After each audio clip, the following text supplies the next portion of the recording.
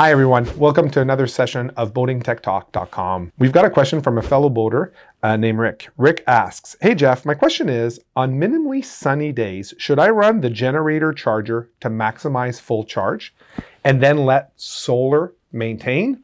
Or should I let solar charge and run the generator charger to complete cycle to 100% in the afternoon? That's a great question. All right, it's complicated. It's not easy. It depends. So first of all, let's think about what are the advantages of either solution. One solution is to run a generator, which in turn would power a charger to actually recharge the batteries, right? It works really well when the batteries are really depleted and your battery charger is at bulk. And ideally, you maybe have more than one battery chargers or at least a very big one, so that you're quickly recharging your battery bank. And that's really dependent, and Rick didn't tell us, but that's really dependent on having a really good size charger for your battery bank, right? And we know the rules, and I've got lots of videos on this, that you want at least 10% of charge rate as a function of your battery capacity.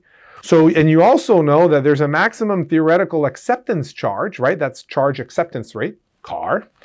And we want to make sure also that we're actually not taking too long to charge your batteries, right? There's a minimum, but there's also a maximum. So being fine somewhere in the middle is really going to maximize your ability to reduce your generator runtime. We've got videos about that. Again, do a search, you'll be able to find them. But here's the key, right? At the end of the day, running a generator to run a charger to recharge your batteries is extremely inefficient and a waste of time and money when the generator is unloaded and your charger is running at very low current output, meaning you're in the tail end of acceptance charge or you're getting close to float.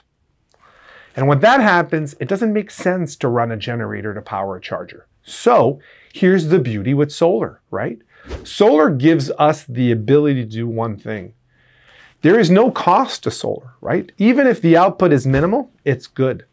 So with solar, you can actually get to the top end and not have basically diminishing returns on your ability to recharge the battery bank all the way to the top.